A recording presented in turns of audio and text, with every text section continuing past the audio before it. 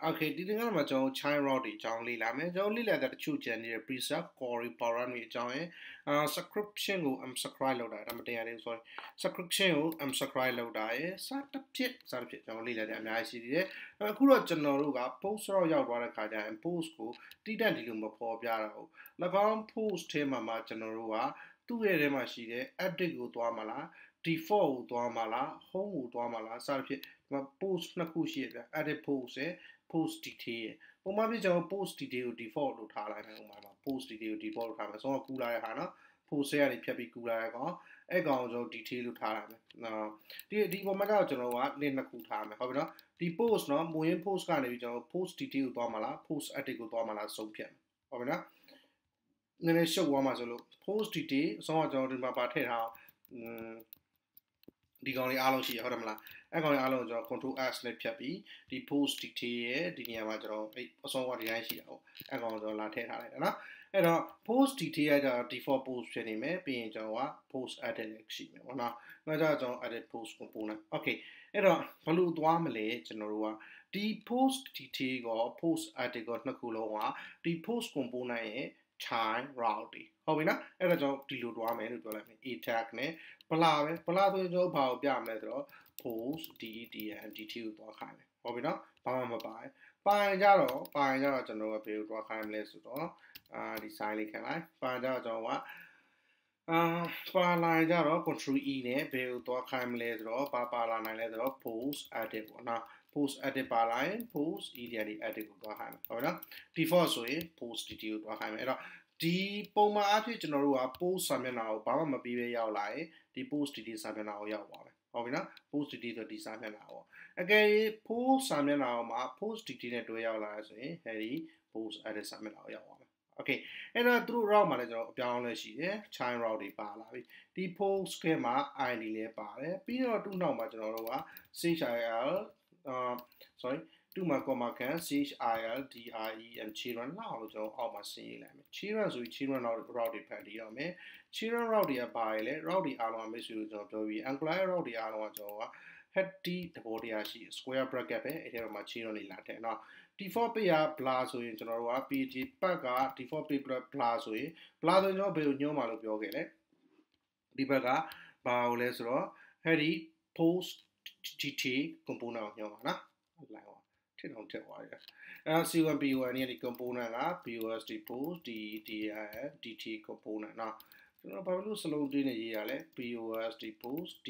dt component ကိုညွှန်းမယ်เนาะ plan ပုံနဲ့ကျွန်တော်တို့ကတန်ဖိုးရှိပြီးလာမယ်တန်ဖိုးရှိပြီးလာမယ်ဆိုဘယ်လိုတန်ဖိုးလဲကျွန်တော်တို့မှာတစ်ခုပဲရှိတယ် post post dt edit post edit မှာကြည့်လိုက်မယ်ဆိုကျွန်တော်တို့က blah နဲ့လာနိုင်တယ်ပြီးရင်ဒီမှာ post edit အနေနဲ့လာနိုင်တယ်အဲ့တော့ post edit အနေနဲ့လာတဲ့ခါကျရင်ကျွန်တော်ဘယ်လိုညွှန်းမလဲဆိုတော့ comma can ပြီးတော့ component ကိုမှာ post post edit post လား post edit လား edit post can on use second ဘာတော့ copy ကြည့်လိုက်ပါ edit post နော် edit post component.ts component ကိုညွှန်းလိုက်မယ်လို့နော်ကြားပြီနော်အဲ့တော့ post စာမျက်နှာတော့ post စာမျက်နှာပဲ id လေးပါတယ်အဲ့မှာတူနောက်မှာကျွန်တော်က parameter တစ်ခုထပ်ပါအောင်မယ် edit to ဘာတခြားတန်ဖိုးလို့ဆိုရင်เนาะဒါဆိုရင်တော့ကျွန်တော်တို့ကဘယ်ကိုညွှန်းလိုက်မလဲ post edit ကိုညွှန်းမယ်ဘလာပဲဆိုရင် post detail ကိုညွှန်းမယ်လက်တွေ့လာကြည့်လိုက်မယ်ဆိုလွယ်လွယ်လေးပဲ refresh လုပ်လိုက်ကျွန်တော်ဘာမှမစရသေးဘူးအမှားတွေ့နေပြီနော်အဲ့တော့ဘလာ line ဆိုတဲ့ကောင်မှာဘာမှမပါရင်ဘက်ကဒီ post detail ကောင်က edit component ကပြန်တက်တာကျွန်တော် I got it edit component ကိုကျွန်တော်မထည့်ရဘူး import လာပြီးတော့ကျွန်တော်ဘာမှားတာလဲတူလို့ import လုပ်သွားမှာ哦sync typical လေးရတယ် sync လေးရတယ် sync ဘာလဲဆိုတော့ post post edit post edit post component.ts ထဲကမှာကျွန်တော်က edit post component import လုပ်ရမှာပါနော်အဲ့တော့ဒီတစ်ခုကတော့အမှားတွေ့ရပြီးတော့ကျွန်တော်က refresh လုပ်တော့လဲမမှန်လာသေးဘူးဘာကြောင့်မမှန်လဲဆို inspecting လုပ်ကြည့်မယ် console သွား user console သွားပါဘာမှမဟုတ်လေအဲ့တော့ကျွန်တော်ကဘာမှားရှာမှာလဲ okay ဒီမှာဘာမှမပေါ်လေဘာမှမမှားဘူးပြောနော်အဲ့တော့ children မှာ square bracket နဲ့ကျွန်တော်ထည့်ပြီးသွားပြီ children တွေကဘယ်ထဲမှာလဲ bab id ထဲမှာ should be alright post နဲ့ဒီ post detail component ကိုကျွန်တော်တို့ app module ထဲမှာထည့်ပြီးသွားပြီလား edit နဲ့ post detail ထည့်ပြီးသွားတယ်ရောကျွန်တော် So what's the problem? Okay, the material GG of Pamana, oh, Tima, what do you know? Pass string component type of home component, so we Java, round my money about it. How much GG on Java? Children in my PT plan. Plan will be her our lumber count pianida, CO or COM original, COMBO and any component. Yes, Lomama. Well, there. Kali tena shara misu mati. Era home about post. Post ဆိုရတဲ့ post edit နဲ့ post dt နဲ့ပေါ်လာပြီအဲ့လိုမလုပ်စေချင်ဘူးကျွန်တော်တို့က post edit နဲ့ post dt ကိုအပေါ်မှာကျွန်တော် library လေးခံရအောင်တိတာအောင်ဘာလို့ဆိုရေးတော့ what are you writing about okay there we go အဲ့တော့မှတစ်ချက်ကြည့်လိုက်မယ်ဆိုရင် home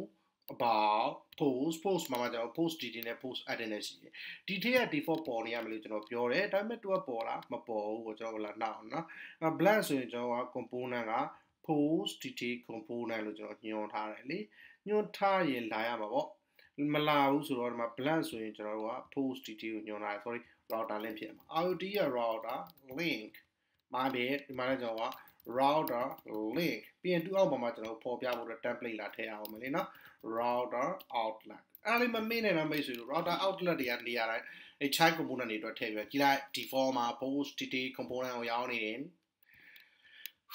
အဲ့တော့ home သွားမယ် post ကိုတစ်ချက်သွားရတယ် post dt component အမှ edit ကိုနှိပ်ရင် post edit component dt ကိုပြန်နှိပ်တဲ့အခါကျရင် dt component လုံးမရောက်ဘဲနဲ့ဟိုရှိကိုပြန်သွားရတယ်။ဘာကြောင့်လဲဆိုတော့ကျွန်တော်တို့နောက်ထပ် route တစ်ခုကဖန်တီးပေးဖို့လိုလာပြန်ပါပြီ။ဒီအတွက်ဘာကြောင့်လဲဆိုတော့ comma ခံပြီးတော့မှတကယ်လို့ကျွန်တော်တို့က POSD post dt ကိုနှိပ်ခဲ့နော်ပေါ်အတိုင်းမှာပဲတကယ်တော့ဒီ route ကိုပဲကျွန်တော်ကပြန်ညွှန်ပါပါ။ဒါပေမဲ့ဘာလို့နှစ်ခုလောက်ရလဲကျွန်တော်တို့ဆုံးရှိမမြင်ရတဲ့ပြန်အတိုင်းပဲနော် default ဆိုရင်တစ်ခုကျွန်တော်တို့ကပေးထားမယ်လို့ပြောထားကြလို့ home bar